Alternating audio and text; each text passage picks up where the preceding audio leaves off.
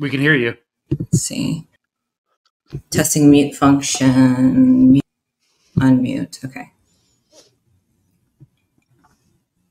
Okay. Sweet. Can you hear me, Hiba? I can hear you. Yes. Can you hear me? Yes, we can hear you. Yes. Awesome. Sweet deal. Yeah, we're just doing a test recording right now. Is that what you're doing, Mark? I'm just recording. I'm just gonna start it and then I'll clip it later. Okay. 1 second. I didn't. So, how are you doing this morning, Hiba? Oh, I'm great. Thank you. Okay. Thank you for asking. Oh yeah. Just drinking my coffee, trying to wake up. Okay. How are you, Mark? Good. You're right. She does have a California accent. Oh man, you caught me. No, I'm pretty sure I do too at some point. I think, yeah, after 10 years, it's probably rubbed off on me. All right. Yeah. Okay. So, man, just waking up every morning and seeing what like new amazing things the fucking assholes in the IOF have done is it's the you should be used to it by now, but it's just not. You're not. It's a gift that keeps on giving. Fucking Christ. Yeah. Yeah, I swear it's like a horrific episode of Hunger Games. Oh man, fuck. Every morning, waking up, the same old bullshit. Except add one more layer of bullshit. Yeah, it's like underneath every rock bottom for them, there's a trapdoor. That's right. It's so dystopian. It's so dystopian. It's the fact what the fuck is dystopian? Like, wait, is it dystopian or dystopian? It's dystopian. Yeah, because Dis was the god of misfortune in Greek and Roman mythology. Really? Nice. I thought it was Why did I think it's dystopian this whole time? Hey, we're gonna edit that out. I knew it. I knew how to say it. What about this is kind of like, come on guys, this is like the difference between milk and pillow and pillow, right? Yeah. So we can't hammer on him too hard. Okay, you're right. No, I'm just kind of a language Nazi because it makes me feel powerful and right. All right, I'm gonna edit it out. Yeah. All right, so how this is going to work is intro, and then we're going to play a Bernie Sanders video. And, we're just going to jump right in and see what happens. Okay, so I'm going to start. All right, hello and welcome all to episode 2 of Colonial Outcasts. I am one of your hosts, Greg Stoker, and I'm here with Mark Wayne. We still haven't done an intro episode, and we're not going to because there's a catastrophe going on, and I feel like I can't spend too much time talking about it ourselves. And we're joined today with my friend Hiba, Palestinian, and my friend who's been educating me a lot on this conflict. And for security reasons, she wishes to remain anonymous beyond a first name and a voice. And I would enumerate on said security issues, but it would defeat the implementation of the security procedures in the first place. So today we're going to be discussing a number of things. Liberalism, how it manifests in everyday life and interactions with people who identify as liberals, and within the context of Palestine and the ongoing conversation, that kind of always relates to a two-state solution. So, we'd like to welcome Hiba. Thank you so much for being here with us today and giving your perspective on that. And thank you for having me, Greg and Mark. Yeah. And, living in a certain part of the country, I'm sure you are exposed to this kind of liberalism that we're talking about and that we're going to expand on later all the time. 100%. And we're talking about brand new species of this neolib persona. Mm-hmm. Yeah. Okay. So we're just going to dive right in. Mark, if you want to roll the Bernie. Yeah. Let's roll it. The Bernie thing. All right. Let's see what you think of this.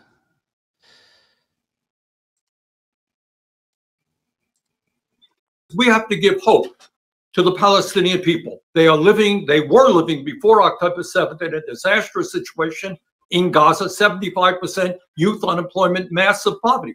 And right now in Israel, You're having the Netanyahu government, an extreme right-wing government with racists aboard, trying to make it impossible for a two-state solution in the West Bank. They're killing settlers there. So what we need is the world to come together to give hope to the Palestinians. We need a two-state solution. I want to just clarify one thing, Senator, if I might. You support a humanitarian pause in Gaza. Some of your fellow progressives say that there should be a full-on ceasefire, which would require an agreement on both sides to halt the fighting. Do you support a ceasefire? And if not, why not? Well, I don't know how you can have a ceasefire, permanent ceasefire, with an organization like Hamas, which is dedicated to turmoil and chaos and destroying the state of Israel. And I think what the Arab countries in the region understand, that Hamas has got to go. So what we need right now, the immediate task right now, is to end the bombing, to end the horrific humanitarian disaster, to go forward with the entire world for a two-tier, two-state solution to the crisis, to give the Palestinian people. All right, I think we've got enough of that. Time now for the. All right. Okay. So do you just want to open this up, Hiba, and just send it? Like, what's your initial reaction? Like, oh, Bernie. So the thing is, we were all on board for Sanders when he came through with whispers of Palestinian rights back in 2016. Mm-hmm. The whole bird landing on his podium at the Oregon rally and him making that comment that this bird is actually a dove coming to ask for world peace. I mean, we all fell for that show and drank his Kool-Aid willingly. Mm-hmm. But then, like, I'm just going to say it like it is. Mm-hmm. We feel like he cuckolded us. Yeah. Like, he just straight up threw us under the bus. So since the war started, Bernie has basically reduced himself to these like half-beat socialist, liberal Zionist fence-riding ideals, calling for a two-state solution and being murky on ceasefire language. I think the most triggering part of it all is like when white and Arab leaders and politicians come up with their like two-state solutions, thinking they're like revolutionary and progressive. Yes, let's go ahead and solve the problem by deciding a two-state solution is just and viable. Except it's simply not. It's just upholding the status quo. Mm-hmm. Another form of apartheid under the guise of a separate Palestinian demilitarized state. And I don't want to get into that. Maybe I'll let Greg touch on the effects of demilitarized states, or maybe that's a conversation for another day. Mm-hmm. Yeah, I mean, that's exactly what it is. You know, I grew up hearing whispers of the two-state solution in my elitist, like New England liberal bubble that I, grew up in as a kid. And that's exactly what it is. It's just maintaining the status quo to make certain people feel like, they're not supporting apartheid and justice, but they don't really have to, sacrifice any skin or put themselves out there. They're just like, we just really need a two-state solution. We've got spin class later. For me, that's kind of what that encapsulates what that narrative means for me, from my perspective, from the other side of the curtain, on this issue. Yeah, I thought it was interesting. You were talking about, I want to go back to Bill Clinton.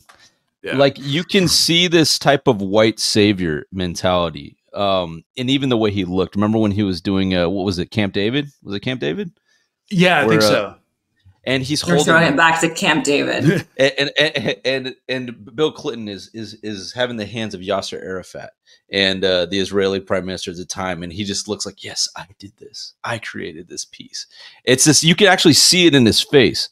So it's this sense of, it's not so much the desire to help people being oppressed. It's the desire to be seen as the guy who did something great in history for people being oppressed. That's what it is. It's just having the legacy of it and not really having actually like real effects, Yeah. And that kind of trickles down to the average, like, liberal who just espouses the same ideas, but like really doesn't accomplish anything. They're just like, I'm on the right side of things. I'm talking about a two-state solution, even though it's like geopolitically non-viable. It might work, as we talked about last episode, in Iceland, who's just basically an island nation protected by NATO. So it doesn't need a military, but the Middle East is a different region, and what coalition is going to band together to, defend Israel? Oh, it's the U.S., Palestine. That would be what, the Gulf states? I mean, it's just a disaster from the get-go. like even countenancing that from a geopolitical perspective. It's just unworkable. Yeah, the Gulf states are not to be trusted with our safety. I'll just put that out there. Yeah. I mean, we don't even need to go into that. It's just like blazingly obvious. At least the governments, they're completely complicit within the Western imperialist system, and they do not want to be viewed as nations of the global South. Yeah, because what was it like?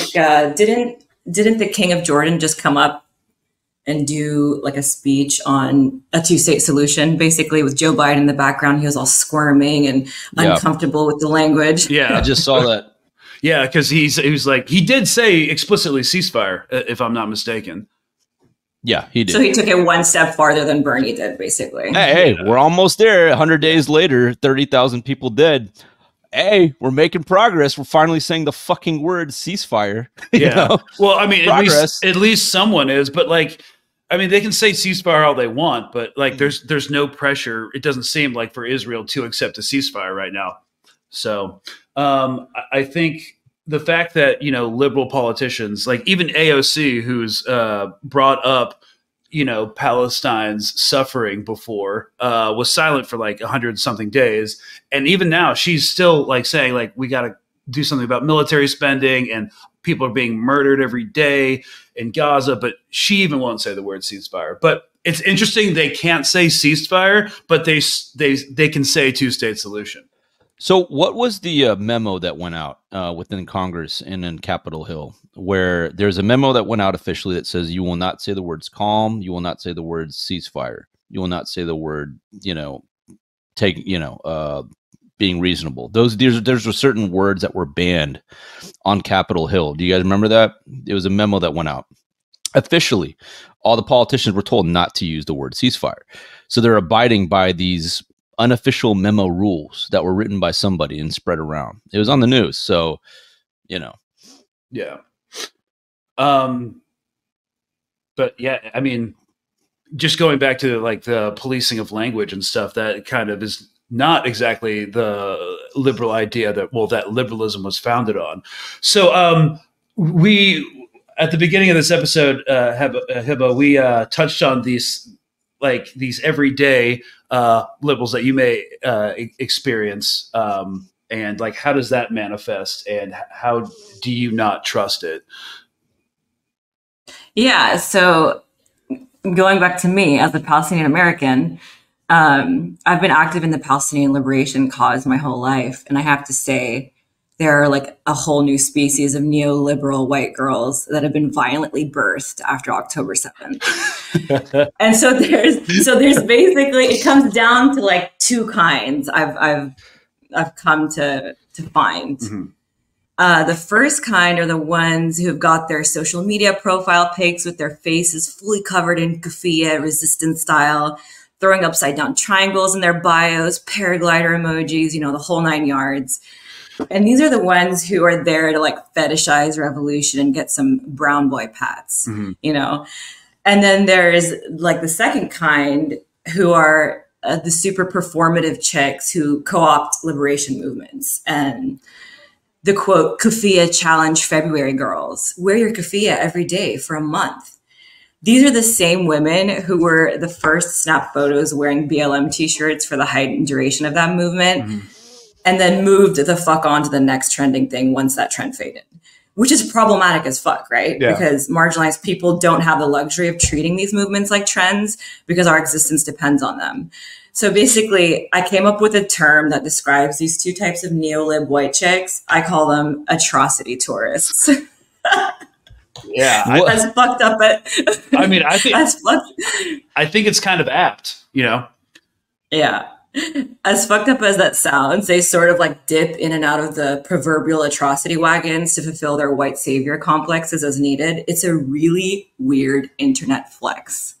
Well, it kind of stems from also that trend of going to Africa, where a white girl will go to Africa for a quick, weekend trip, take a picture with some, African kids in a poor village. Yeah, and then building a school. And then do the safari ride, on the weekend. It's called voluntourism. I think it's called voluntourism. And it's very common. So it's kind of like that. Now, question for you, Heba, is how do we differentiate that? Like, how do we distinguish who's doing that and who's genuine in the movement, who's genuinely, you know, in solidarity or whatever. In solidarity, their heart's in it. Like it genuinely touches them when they see this stuff and they want to do something about it.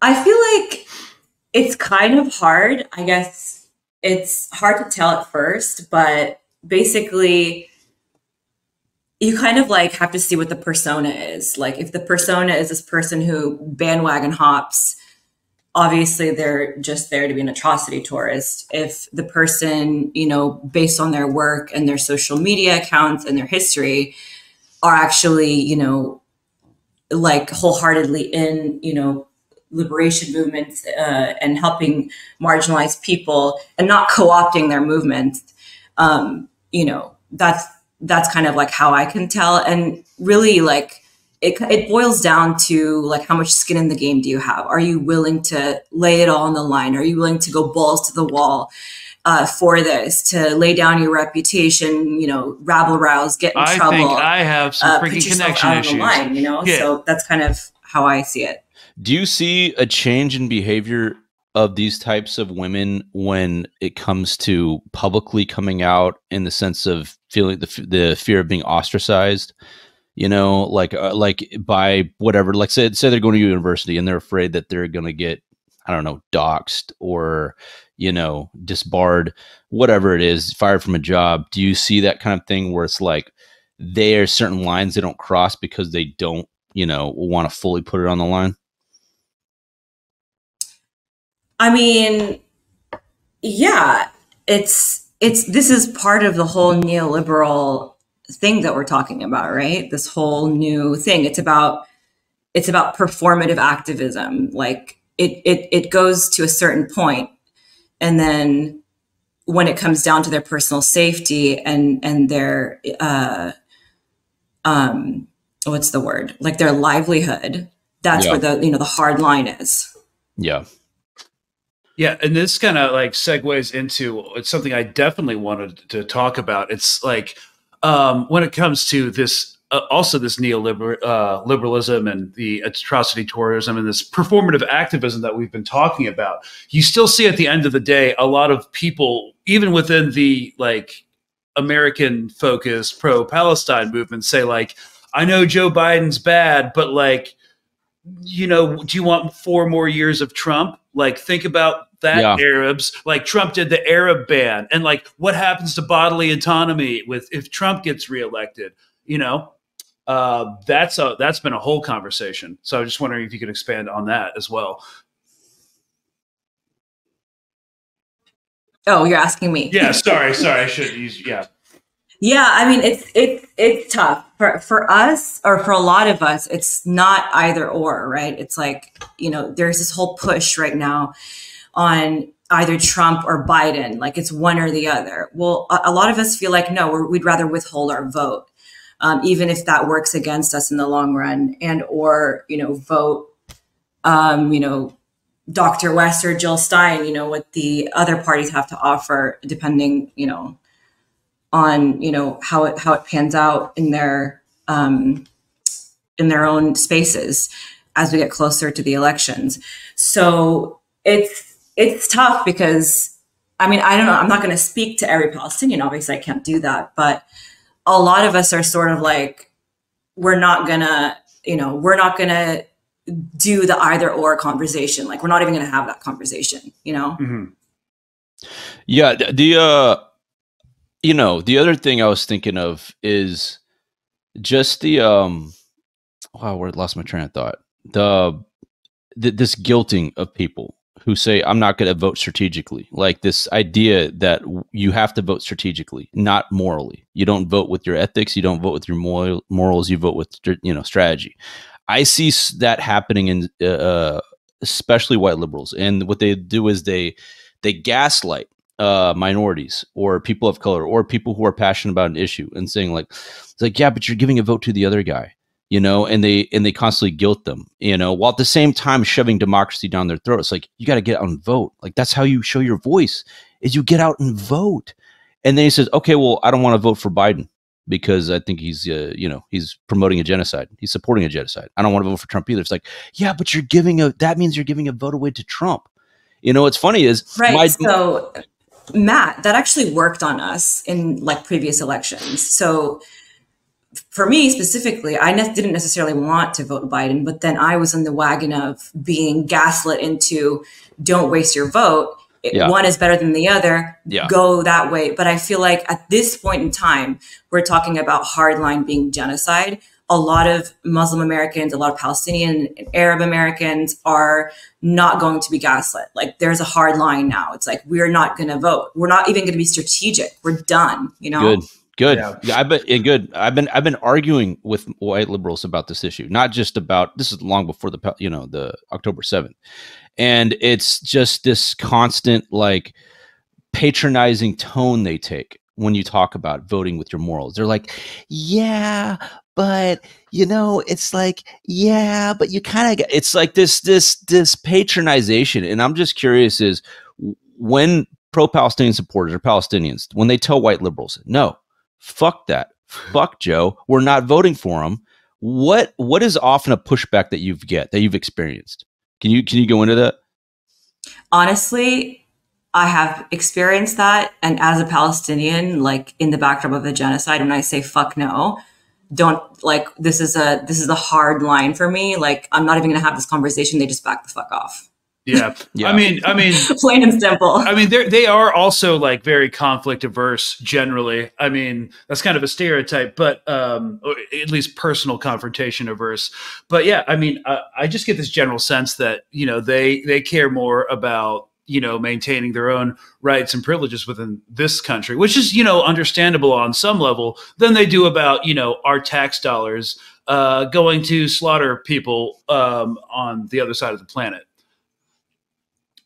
Yeah, like we don't have the privilege to make that kind, like we don't have the privilege to, you know, make those kind of decisions. It's not, you know, it's not there for us. So it's pretty black and white. Mm-hmm. And this also kind of is why I'm so bothered by the tax the rich movement in a sense. Not because I'm a simp for the rich or I give a shit about the rich. The point being is that they'll say tax the rich, but not say a damn word about the money of the taxpayer money that goes to the Pentagon. That's the part that gets me about white liberals so much, is billions of your tax money are going to the genocide. But they'll just ignore that and just say tax the rich. We need to tax the rich. First, fix the fact that our money is going to kill people. Our money is literally being siphoned to go kill people. Solve that first, then talk about taxing the rich. And that's another thing that bothers me. It's one of those fallacies that they go down. But I think that's going to come out more of how ridiculous that sounds when you say something like tax the rich without saying anything about the money that's going to the Pentagon to kill people overseas. Yeah. And, you know, that's kind of what I was thinking about. Like when it comes to like voting Democrat or Republican, I do believe when it comes to foreign policy, we have a uniparty system. All right. Yeah. Like we have these domestic issues about like, you know, doing revisionist history in schools in Florida being like slavery is a choice, or, you know, freaking out about transgender rights, or, you know, drag queens reading to kids. It's all these engineered domestic issues that are like culture war BS. But when it comes to foreign policies, like these aid packages being approved for like that just passed the Senate to give like 60 billion to Ukraine, another 20 to Israel, that still has to go through the House, but it passed today or yesterday. And that was a bipartisan bill. Like these Democrats and Republicans, they vote the same on foreign policy issues almost across the board. Like they vote on these arms deals. They vote on Senate appropriations for the military, for the intelligence community, to give out to award defense contracts to Boeing, Raytheon, and General Dynamics. They're functionally the same party because they get lobbied by the same individuals. They get lobbied by AIPAC. They get lobbied by the defense industrial complex. They get lobbied by British Petroleum and the energy sector. So they are kind of, for me, who focuses more on foreign policy and geopolitics than I do on domestic. I fail to see a significant difference, you know, because there are also Democratic politicians wanting to be part of the whole bomb Iran bandwagon that's been going on since the 70s or 80s. So, yeah, there's that too. So like liberalism, yeah, but like effectually it's the same party when it comes to foreign policy, and you know how they're dealing with the genocide in Palestine, or you know the Houthis blocking up the Gulf of Aden. It's indistinguishable for me. I want to go back to what Bernie Sanders was saying in that video. Yeah. So he, on one hand, he says that Bibi is an extremist, far right extremist, and the government of Israel is far right extremist. Okay, yeah, no shit. And then it's like, no. But what they're doing in Gaza, no, they need to do that. Like, that's the part that boggles my fucking mind. Like, and I have friends like that who are liberal, they're white liberals, quote unquote, and they say, oh yeah, Netanyahu definitely needs to go. He's crazy. He should go. It's like, all right, so they should stop what they're doing in Gaza. It's like, no, he needs to do that. That has to finish. Like, after he's done with that, then he needs to go. Like, what the fuck are you talking about? The bombing in Gaza and Bibi, you can't separate the two issues. They're the same. The person responsible, the regime responsible for making the decisions that are dropping the bombs are the people that you are saying needs to go, but you're approving of the dropping of the fucking bombs. It makes no fucking sense. That's the thing that gets me so much. Is like, I don't give a shit if you think that Bibi needs to go. It doesn't do anything. It does absolutely no good unless you're going to say that what he's doing also needs to fucking stop. It makes no sense. So this lip service that we give, like, oh, Bibi's a right-wing extremist government. Yeah, he's bad for Israel, and we've been saying that. He's just so frustrating these days, and it's like, then tell him to fucking stop bombing kids. Yeah, like it's like you're condemning. Yeah. I don't give a shit if you condemn the man. If, as far as I care, you can love the guy. Just stop what he's fucking doing and get rid of his regime. Love him when he's on vacation in retirement. I don't give a fuck. So, you know. Yeah, these are typical liberal Zionist talking points where you just can't separate. It's the same as Bernie Sanders saying, "Oh, there's instead of actually speaking to a ceasefire, he specifically says, well, there's no ceasefire with Hamas." He fails to separate the Palestinian people from Hamas. Yeah. So you have the same thing going around and around. It's the same thing. It's this liberal Zionist bullshit. Yeah. You made a good point. Here's the thing. In their minds, maybe they're being liberal because in their minds, all the Palestinians are Hamas. So they're not against Palestinians. They're just against Hamas. But in their mind, Hamas is all the people dying in Gaza. So yeah, if you're going to equate, even under that logic, that he's saying that, there can be no ceasefire without Hamas. It's like, that's not what's happening though. That is not what's happening. What's happening in Gaza isn't the eradication of Hamas. It's the eradication of civilians. Hamas is doing fairly strategically well right now. So yes. But it's a great cop out. It's such a great ingenious cop out, because if you can just, whatever's happening in Gaza, all the bloodshed, all the stuff that we're seeing, if you can just label that as a war against Hamas, yeah, you can get away with your argument. But you'd have to ignore all the video footage, all the thousands of reporters, and all the millions of people who are saying it's a genocide. You'd have to ignore all that in order to say that comment. Well, also, it does allow them to be like, we need to stop killing civilians in Gaza, but like also we can't have a ceasefire with Hamas. It's like, first of all, Bernie, yes, you can. Obviously, you freaking can. So they're just saying things that they know are patently untrue. Just to maintain the status quo, and that's why because it serves them. I think it boils down to like the empire not wanting to show the world that they're willing to negotiate with quote unquote terrorists.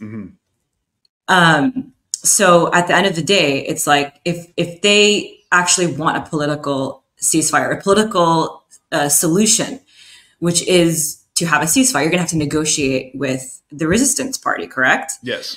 So, and that's going to basically show the world where, hey, look, the empire, the West, they're willing to negotiate with terrorists. This is the new, precedence that we're setting here.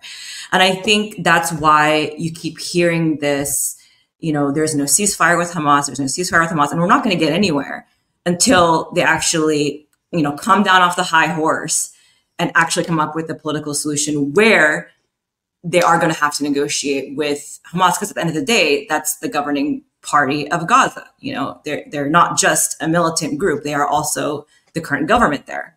So that needs, you know, anyways. Yeah, and you know, the great hypocrisy of that is, you know, we also label, or not we, I need to start separating myself from U.S. government policy now that I'm out of the military and no longer agree with it. But, you know, they consider Hezbollah and the Houthi to be terrorist organizations as well. But they still have special envoys and like diplomatic channels associated with them, specifically to hash these things out. So it's a patent lie that we won't negotiate with terrorists. We've been doing it since 2001. Like, we now employ like ex-Al Qaeda guys. So Islamic State.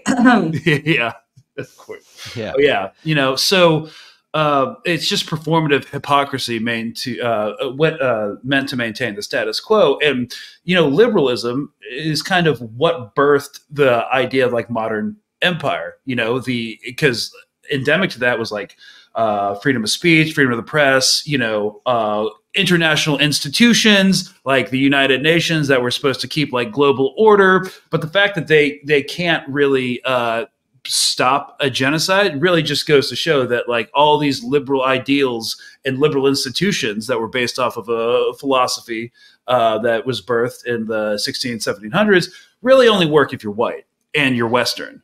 And, you know, they're basically meant to maintain power structures. And that's why I've always maintained that white nationalism, which is generally a far right movement, is just the same side of the same coin. It's just a different side of the coin for liberalism as well. And you can also see that evident the fact that it's two sides of the same coin in the treatment of the topic of surrounding hostages. Okay. Mm-hmm. Yeah. So Hamas has they originally kidnapped how many hostages? How many was it?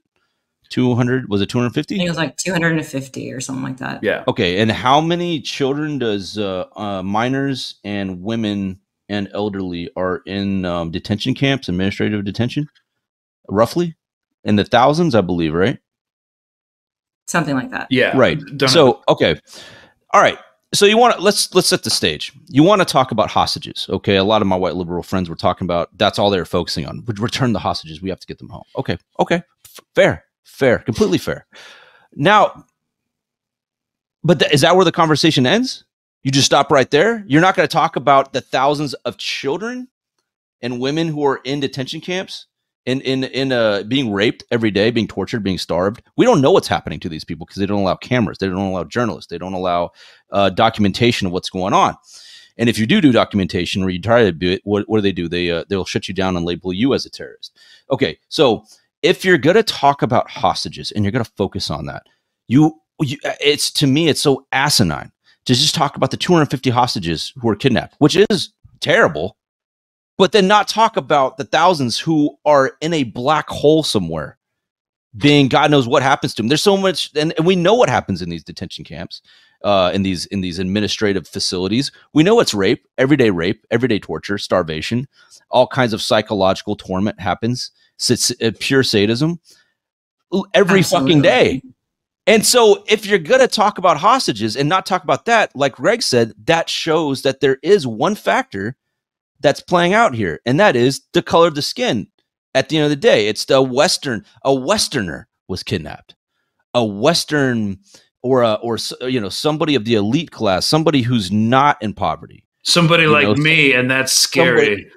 Somebody with somebody like Ukraine versus, right. Palestine. There's that whole thing. I mean, we were seeing these pictures of like women bunkering out with making homemade Molotov cocktails, and people were like, "Look at this female hero, look at strength, the resistance." Strength.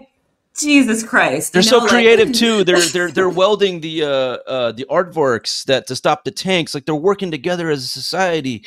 And then you talk about the Aslov Brigade, the Nazi brigade. The Aslav's like, oh no, that's a small group. It's a small group. But like, it's just the manipulation. Aren't they being like mercenaried out like parts of that brigade in Gaza? I mean, at Yeah, least they are. that was the rumor. Absolutely. Yes, they are. They are. There's mercenaries in Ukraine. Asimov. Yeah, Asimov. No? A neo-Nazi unit is working for Israel. But that's not new for them. No, not at all. And it's a Azov brigade, by the way, just so we don't get Azov. Oh man, yeah, just so we don't get slammed in the comments. Slammed. We're gonna get slammed by a Ukrainian. It's like it's pronounced Azov. Thank you very much. No, so and also it's a thought terminating thing. Just to say, like, release the hostages or only speak about the hostages, because they don't question for 1 second like why you take hostages. You take hostages primarily for two reasons: ransom, to support a war effort, which Hamas doesn't need to ransom anybody because they get plenty of funding, and then two, for political concessions. And I was never on a hostage rescue team. I wasn't like in special operations long enough to do the really high speed stuff. But the thing is, like, you only attempt a rescue operation if all diplomatic and negotiation possibilities have been attempted. And the fact, like, that's just like basic ass doctrine, because they could go so wrong. You could lose the hostages. It could cause an international incident. So the fact that like most basic tenet of like hostage rescue and hostage recovery doctrine is just completely ignored in this whole conversation. It's like, no. If you want the hostages back, actually, from a military perspective, you do everything you can to do it diplomatically and through negotiation. So, and that starts by not bombing the shit out of region, everybody. Yeah. Blindly using an AI program about where they are. Like that's step one. Step one is don't bomb the hostages. That's what you do. And then except the AI program like sucks hardcore and apparently is just indiscriminately killing. Well, yeah. If you look at where the bombs were dropped in terms of concentration, and you overlay it with population densities like pre-October 7th, it basically just overlaid a population heat map over the city and dropped that. So it's like not even advanced AI, apparently. Yeah, it's not doing anything. It's just dropping a heat map. But I think there's a lot of when it comes to liberals that I grew up with and I experienced, and I try to engage with the whole Palestinian thing, and I bring it up, like even with like Uber drivers and stuff. Like, one thing I realized is just like, I know what's going on there so badly, but I just need to like take care of myself and my headspace, and like, because you can't really solve anything or take care of anybody else until you take care of yourself first. Yes, the self-care. So, yeah. Liberal. So goddamn true. Yeah. And I'm just like, my life's a fucking mess, dude. Like, I'm a goddamn train wreck, but I mean, that whole thing's a freaking cop out too. That I see it all the time. Yeah, that's called privilege. You can afford to be part of the PSLG something. Oh, C, yeah, PSLWGC. That's the organization that they're all part of. The Pumpkin Spice Latte White Girl Coalition that really just who are now vegan. They're vegan now. Yeah. They went vegan in the past year, which is laudable because animal cruelty is a real thing. But then again, there's an active genocide going on. And I think one of the most telling things is like when it comes to a lot of these liberals, it's like the fact that Greta Gerwig, wasn't nominated for an Oscar after she did Barbie. That was a catastrophe. So it kind of seems like when it comes to this kind of thing, it's just like these types of liberals are only there to like support other types of liberals that are similar to them. It's like almost very tribal in a way. I want to talk about, and I'm wary about going into this, but okay. That's why I'm going to pitch, chalk this up to Heba. I want to talk about pink washing, if you can. Can you? Okay. Well, if you dare. I Because think it I'd have is to think about that one. it does go in the it's the latest weapon of white liberalism, in my opinion. The idea Right. of But I mean, from our perspective, I mean, it's all very transparent, right? Like they, oh yeah, it's basically the same as saying, oh, in Israel we can wear bikinis and we're free, and in Gaza if you wear a bikini, you'll get thrown your in head jail. chopped off. Yeah. Exactly. Yeah. And it's like, but then you have soldiers, rifling through Gazan women's, negligee and posting it on social media. Yeah. So, but when it comes down to like pinkwashing, yeah, I mean, it's quite transparent. It's like, well, clearly we all know that, Israeli culture is not, accepting to, the LGBTQ community. They just put that on as like a guise, it's part of their whole come to Israel. We've got, very free gay people and this and that. And on the other side, there's, these barbarian Palestinians who cannot have, gay people in their communities because they'll be killed by Hamas, So to us, it's sort of like quite like we kind of see through that. But, obviously this is all just part of their, commercial to come visit Israel and be free and, the foreign implant in the Middle East. Yeah. Yeah, and like you bring up like pinkwashing and like respecting LGBTQ rights and stuff is a big part of like modern day this neoliberal and liberal ideal. Like personally, I identify politically as more of a leftist than that a liberal. So like yes, I'm still all about that. But that's a big thing, like the pinkwashing, but also art washing is massive as well. So what art washing is basically using the arts to like elevate like Israel above, as Hiba said, the barbaric Palestinians. So like we know that museums, especially in New York City, have been getting like essentially like vandalized. There have been protests right outside them because these museums, all about the culture and the arts, these elitist liberal institutions are also completely complicit within this whole genocide enablement speech. Because one example of art washing that Israel does is film festivals. So there's a big film festival in England, yearly, and they present like a lot of like Israeli indie films where they present this multicultural, pluralistic society that's like a democracy, and they're like very civilized, and it's a way to manipulate, again, like pinkwashing Western audiences who have these liberal values into thinking, oh wow, that culture is like us, and they're a democracy, they're pluralistic, egalitarian, so yeah, we should definitely support them, and that's also leveraging post 9/11 propaganda, that say that, it takes a village, like Muslims are prone to terrorism and, they aren't like us at all. So that's another aspect of mobilizing liberal values to accomplish what they want to accomplish. And little do they know, Greg, that, with a basic Google search, you'll find that the literacy rate in the US is what, like 79 point, I don't know the exact number, yeah, but it's like in the 70s. And then if you look at the literacy rate in Palestine and Gaza, it's like 99 point something %. Right. So you're talking about this whole, like you said, the art washing, they're just like, yeah, we're civilized. We're the Aryan nation. We're this perfect example of colonial, It's a romanticization of it. And I want to talk, we can't talk about this unless we talk about that bullshit letter that was written. We all remember that, right? Tell me you guys didn't forget already about the letter that was written by all these Hollywood actors and actresses thanking Biden for his wise decisions on Israel.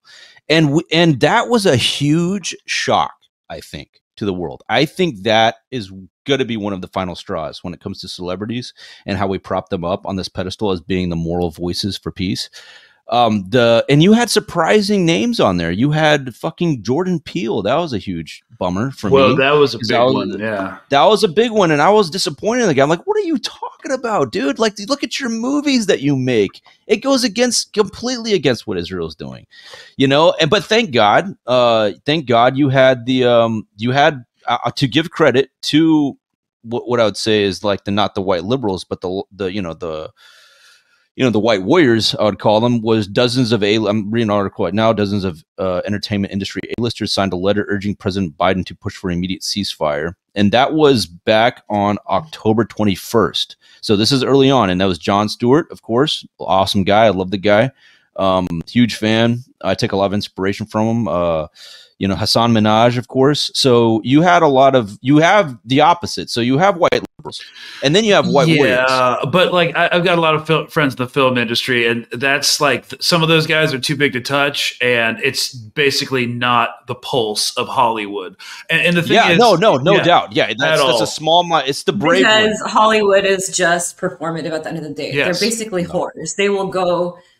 Oh yeah. To whatever they're pushed to go to, they'll follow the money, and that's just the way it is. Yeah, and I think Hollywood, especially Hollywood celebrity in general, is kind of at the apex of what we've been talking about. It's right. It's like they get up to accept their award. They're like, save the environment. We couldn't film in Canada this year, so we had to go to South America because there's just no snow anymore. That was like one of Leonardo DiCaprio's like Oscar acceptance speeches like years ago. But like at the same time, yeah, I mean, like, do you want to fuck with the production companies? Do you want to piss off the casting director? Like, toe the line. Yeah. I mean, let's look at, all of the liberals who are recently in upheaval about Taylor Swift's carbon footprint in the backdrop of a genocide. I mean, Jesus Christ, for fuck's sake. I know. Well, just look at the pure insanity that happened. Like, regardless of where you stood during COVID. Some people can imagine where I stood. I thought the whole thing was fucking bullshit. But that's me. And we'll argue about that some other day. I don't know where you were there. We'll put that on the side. But look at the outrage that happened during COVID. Look at on both sides, whether it be the huge push for humanity during COVID, right? That huge push for humanity during COVID and the guilting during that. And then here you have a fucking genocide, silence. And it's like, I think Greg said it best in his speech in Austin, where it's like Palestine has pulled back the veil. It's definitely pulled back the veil. And white liberalism is one of the last veils that's being pulled back. Like we knew the corruption in politics. We knew the corruption in Washington. We knew the corruption in the Israeli government, in the Arab states. We knew the corruption there. We all had hints about that. But I think one of the veils that was not pulled back quite yet, was until this. At what's happening in Gaza. At that point, white liberalism was one of the last veils to be kind of pulled back. Like, oh, you guys are full of shit too. You guys don't give a shit about people. You don't give a shit about humanity. It's all a fucking pageantry. Yeah, so that's so like growing up in a New England boarding school, like I knew it was bad, but I didn't know it was like this bad and this supremacist. Yeah, I don't think any of us did. I didn't know it was this supremacist until October. It was only a whisper. It was only a rumor. It was only jokes that Dave Chappelle would make. See, Dave Chappelle, I got to give credit to the guy. I love the guy. A lot of people love him because for this very reason. Dave Chappelle, he says a lot of things that people would find offensive and discriminatory. Fine, but the main reason why they love him is because he calls out white liberalism. He calls it out, through his comedy, and so. And you see that through just the jokes that he makes about the hypocrisy of all this, from especially towards racism towards black people in Hollywood, and of course the Palestinian. He's been vocal on the Palestinian issue, so he's been ostracized because of it. Surprisingly by the Hollywood crowd, but we love the guy, so. I do think it's important that we talk about the polar opposite of white liberalism too. In a ways, we do have warriors out there in the public sphere who have been the source of, who have been canceled, quote unquote, for attacking white liberalism, but actually standing for humanity. And Dave Chappelle is one of those guys, you know? So it's interesting, that relationship you have between people who are the opposite of white liberals, who are actually warriors, who go out there and they're standing for rights, regardless of where the winds are blowing. And then you have white liberals who hate those guys, but can't quite show it publicly, so they have to find some other way around it to attack them, or some way to manipulate the words. It's a form of jealousy, you know, and it's a form of insecurity that they don't have the bravery to do what that person did. So what do? They join the club, they whisper, they rumor, and then they throw attacks. So we see that too happening. So it is important, I believe, in this movement, that we show support for those who are genuine warriors, who had to sacrifice that fame, had to sacrifice that, you know, because we have to recognize that, you know. I might have to like disagree with you a little bit on there, because like, yeah, they have a fucking massive platform, and you know, people are being actively slaughtered with their own tax money. I think speaking out and like risking a little bit of your ass, like, you know, is not a fucking big ask at all. You're right. It's like, not. You know, it's a big ask for them. I mean, why? Why? Because like, because they've already got $50 million in net worth, and like, oh, I'm sorry. Like, I'm sorry, dude. I can't get behind that. I don't have any fucking. No, I feel you. I guess for me, it's just, but it does. You gotta understand. You have to admit, though, it does feel. All of us. It gives us some type of psychological relief to see the ones who did put their shit on the line, and it's at least something to root for in the public sphere, because honestly, we don't really have a voice in the public sphere. Like, how many voices do we have in the public sphere that are like up there in the celebrity level? We don't have a lot. And if they were pushed back down because they supported Palestine.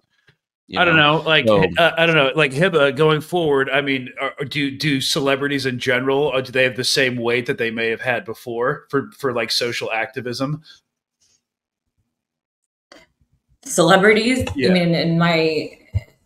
I mean, to me, it's always been like the same, really. Yeah. I just see them for what they are, you know, just performative. Mm-hmm. It's all performative. Yeah. Like, I also don't think like the real social justice warriors are like looking up to celebrities. They're not. No, they're not. It is sometimes. It's like a little sprinkle on the cupcake. Well, though, sometimes the only reason they'd be important is because they'd wake, you know, completely complacent people up that just exist with, you know, in their own privilege, to be like, oh, maybe something's wrong with this. Because like we're so invested in what's going on right now in Palestine that we forget that most people watched the fucking Super Bowl 2 days ago, and they're just like, okay, yeah, fucking America, like I fucking love drinking beer and, you know, eating nachos, but like you have to understand that's most people.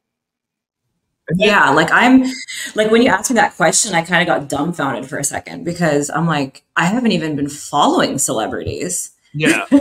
Yeah. Like, well, I haven't even, you know, like the only person who really stood out to me was like Macklemore, because he just literally from the beginning it all out there. He did. And he wasn't towing a line. And to me, that stood out. And the rest, the Selena Gomez's, the whoever, the Scream 3 cast or whoever, they were all just like towing this line of like the both sidesy discourse. And to me, that's just like, I just close the screen and move on with my life. You know, I got more important things to focus on. Well, you know? and I think that's one thing that's a great change that we're seeing in our society is we're not looking up to celebrities anymore.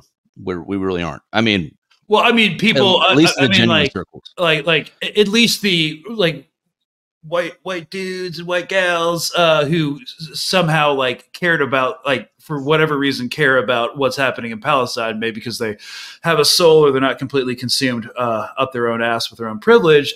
Kind of, I know for a fact that some people still had some like celebrity worship, and that's kind of gone away too since October. I've noticed a trend in that for sure, and that's good, because, you know, again, it's all an aspect of like supremacy. So, and that is, but it is, because it leads to fascism, which we're seeing in real time. So I don't know how much more I can speak about celebrities. I think I'm freaking done. I'm done with them because again, they are the apex of performative activism. Performative activism. Well, I always think about the Hunger Games when I see what's happening in the Capitol, right? When they go to visit the Capitol and you have all the wealthy elite sitting there in the crowd, and you have that hint. It's a great caricature of white liberalism in how like they're dressing like artistically brave, and they're pretending that they care. They're protecting their compassionate, and you kind of see the same shit.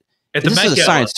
It was a science fiction movie, but it's like we're literally seeing it with our own two eyes. The books. It's been a long time since I read the books, and I watched the movie a long time ago. But I think recently the author of that book had put out a statement saying that I read it recently. I don't know if her statement was recent, but she had said that she was inspired to write The Hunger Games by the war in Iraq, actually. Mm-hmm. Oh, wow. I don't doubt it.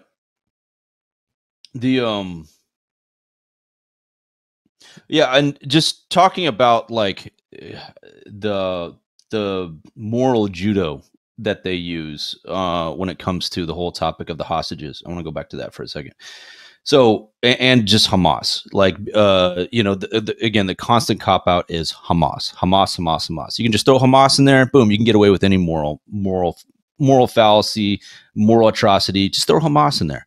So when Bernie Sanders was talking about, well, we can't have peace, there can be no ceasefire if there's still Hamas, but not saying anything about the Israeli regime. So let's say I grant him that. Okay, let's say we go down that road. Okay, we can't have a ceasefire while Hamas is in power. All right, but we can have a ceasefire if the the current regime, Bibi's regime, is in power. Who's bombing the shit out of civilians? Yeah, who's fucking killing 30,000, over 30,000 plus civilians? Yeah, you're saying that regime can stay in power too. So if you're gonna say Hamas has to go out of power, you have to fucking say that the Israeli regime has to go out of power. But there's no talk about. I think what they don't realize is like Hamas is an idea at this point, right? Yeah. Mm-hmm. Oh yeah. So they're immortal. That's really immortal now. It's an idea. It's about, even if they go and kill every single member of Hamas, like what are you going to be left with? A bunch of really like very upset people who are going to want to take revenge. And then you have it's the idea of resistance. Really, Hamas is the idea of resistance to colonial powers. Really, that's what it is. Mm-hmm. Yeah. And, that's inherently threatening to a bunch of interests in the Middle East because, we can say that they want a ceasefire, that you can condemn Netanyahu's government all you want. But even going back to 1947, I have declassified CIA documents say like, hey, Palestine is, quote, a weak country with a disproportionate amount of material wealth. And you know what's important to our national security and global security? Middle Eastern oil. So, yeah, you can say it's all about Hamas, but yes, it's the idea of resistance to institutionalized colonialism and imperial power. So, would you say, Hiba, that Hamas is somewhat still popular despite all the destruction that the Israeli government tries to pin on them in Gaza? I'm of course not going to speak for all Palestinians, but there's mixed views. There's a lot of people on the ground who are like, I just want to live my life. Like I don't want anything to do with this. Like I'm just a civilian, truly. Uh-huh. And like any government, like people a government's not going to be representative of all its people, right? Just like we have here, there's Republicans and Democrats, et cetera, et cetera. So I think, after so many years of the same government, a lot of people do want out of that government. But at the end of the day, when we're talking about the resistance faction and all of the resistance factions, because there's many, we're seeing more Palestinians supporting resistance in general, whether or not they're Hamas or, other resistance factions, to meet their sort of ideals. Right. So, okay, I think you've got to go. We're at the hour mark. Is there anything else you wanted to add? Anything that we've been talking about that you'd like to do any final remarks on? I have a few questions for her. I think that was good. I got one. Yeah, I got a question for you. Can you express to me, in full honesty, some of the biggest frustrations you have on this topic, like that you've personally experienced? Because especially as a Palestinian. I think the biggest frustration is like allies who come into social spaces and like speak for us without like asking Palestinians in those spaces like what they want or with how they feel. So I get like allies are like super juiced and like really want to get in there and like show their support and like throw down and things like that. But it becomes like we've been silenced for so long that it's super triggering to have people, in a forum or in a discussion or on a thread, just being like, oh, I think it's, reasonable for, just throwing down like adjectives, like this is reasonable and this is not reasonable for what liberation might look like for us. And it makes me want to come out of my skin. It's like, hey, hi, ask us what we want. Or like, Saudi, Jordanian, like, kings who are getting up and shaking hands with US politicians on, and plotting out the two-state solution. It's like, ask us what we want. What do we want? How do we see our liberation pan out? Everybody's just, doing what's most beneficial for them without bringing our voices forward. And I think at this point, the most important thing is amplifying Palestinian voices, asking them what they want, getting them out there to speak on how they view their own liberation process to look like. I think that's the most, that's really what it comes down to for me. It's the most frustrating part. PSLW, pumpkin spice, white girl coalition. Aside. Yeah. That aside, that's also frustrating. Performative activism, people like trending our cause when in the backdrop of like men collecting their children in grocery bags, limbs and parts. And it's super dystopian. Like the cognitive dissonance and all of it is like, just because you don't have skin in the game, just because you don't have family in Palestine or that you've lived that experience personally, doesn't give you a right to go out and just wear it like a t-shirt. You know what I'm saying? And just take it off whenever you feel like it. So that's really the most frustrating thing for me, like performative activism, people speaking on behalf of Palestinians on what's reasonable or not reasonable, how they should resist or how they choose to resist. Yeah. Language around resistance too. Like, oh, I am an activist and I'm pro-Palestine. And then when it comes down to resistance, it's like the red line. It's like, we're not down with your resistance. It's like, you can't judge a starving person's table manners. Somebody said that. I was about to say that. That's a quote that I've been learning in the past few months that I never heard before, and it's a great quote. Could you give? I don't know if you're able to recall. Can you give like a specific example of a very close, like within your personal sphere experience that you've had? Like if you can remember. I know you've probably gone through a dozen of them, thousands of them, maybe. But if you can pull out one example of a situation you had where you were just so fucking heated and you wanted to just rip that person's head off. Like, I want to hear you go off on a situation. It's really that. It's like when people come in and are like, oh yeah, like I think, what was it?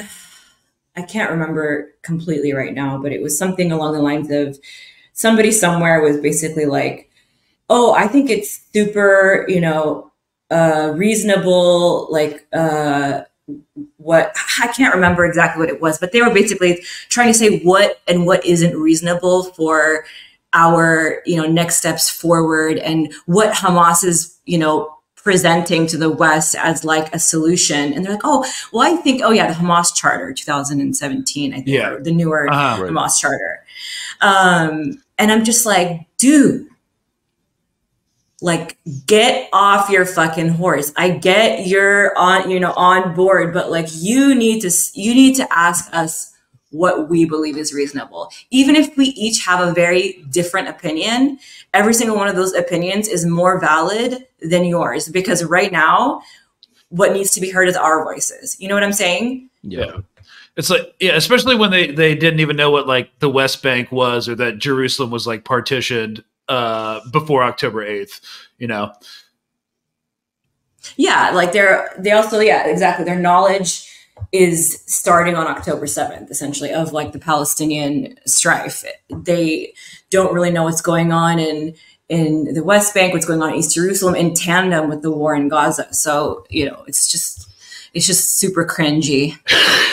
Yeah, it is cringy. A lot of this is just so much cringe going on in these spheres. Yeah, especially I appreciate you opening up. Yeah, especially with the atrocity tourism. That's a great term, by the way. Thanks for that. Yes. All right. You got it. All right. Well, thank you so much for coming on.